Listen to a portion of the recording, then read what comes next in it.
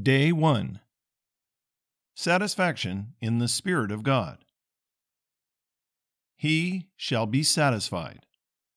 Isaiah chapter 53, verse 11. Beloved, we may be so endued by the Spirit of the Lord in the morning that it is a tonic for the whole day. Think of it. God can so thrill us with new life that nothing ordinary or small will satisfy us after that. There is a great place for us in God where we won't be satisfied with small things. We won't have any satisfaction unless the fire falls, and whenever we pray, we will have the assurance that what we have prayed for is going to follow the moment we open our mouth. Oh, this praying in the Spirit, this great plan of God for us. In a moment, we can go right in. In where? Into His will. Then all things will be well. We should always be awake to what God has for us.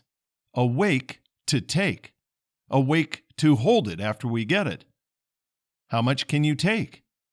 We know that God is more willing to give than we are to receive. How shall we dare to be asleep when the Spirit commands us to take everything on the table? It is the great banquet that ever was and ever will be. The table where all you take only leaves more behind. This fullness cannot be exhausted. How many are prepared for a lot? Come into the Spirit, to the banquet table, and be filled to satisfaction.